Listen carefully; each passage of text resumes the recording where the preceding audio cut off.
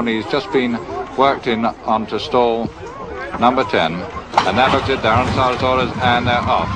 And heaven knows, one of the first to break out with Lady Singer, and the one that was just a little bit slowly away was Sperantes. But as they settle down through the first furlong, African Dancer is now being attended by Iron Degree on the near side, Centricon, then comes Lady Singer, and Pawneese right up in 5th place with Heaven Knows. Just in behind them, nicely placed is Serenia, then comes Free Ridden, Rose for the Star, My Fair Niece, Solar, Sperantes, now the back marker is Laughing Girl. But they've covered about a quarter of a mile, and it's Ernie Johnson on Iron Degree who takes them along from Centricon. Then comes African Dancer, Free Ridden on the inside. Yves Saint-Martin on Pawneese now goes up into 3rd, and the leading 5 then followed by Serenia. Then comes Lady Singer with Heaven Knows on the far side of that one. They're immediately followed by My Fair Niece.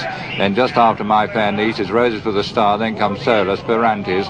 Then comes Wire up the back marker, Laughing Girl. So they have still a mile to go in this the Oaks, and this Island Degree now being headed by Pawneese. And now Pawneese now kicking on into the lead, being followed there by Island Degree. Then just on the far side, African Dancer, Centricon just in behind them, and then comes Serenia and Solar, then just in behind them My Fair Niece, and so they've got about 6.5 furlongs still to run, and it's Pawneese still the leader from African Dancer. Then comes Heaven Knows, Island Degree, then comes Centricon followed by Lady Singer. Serenia comes next with My Fair Niece, but they have 6 furlongs still to run, and it's Pawneese still in the lead from African Dancer. Heaven Knows in 3rd place, Centricon is then 4th, then comes the Hope of Ireland, Lady Singer in 5th place. Just after them comes Roses for the Star, then comes Serenia, and so as they start to come down the hill on towards Chattenham Corner, it's Pawneese still the leader from African Dancer and Pat Edridge towards the outer.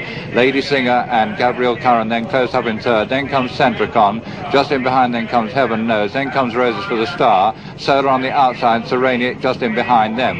And so the leader's now heading into the straight on towards the 3 furlong from home marker, and it's Pawneese from on the far side Lady Singer, on the near side African Dancer, just in behind them then comes Centricon, and just 2.5 furlongs still to run, and his Pawneese now begin to draw away from African Dancer.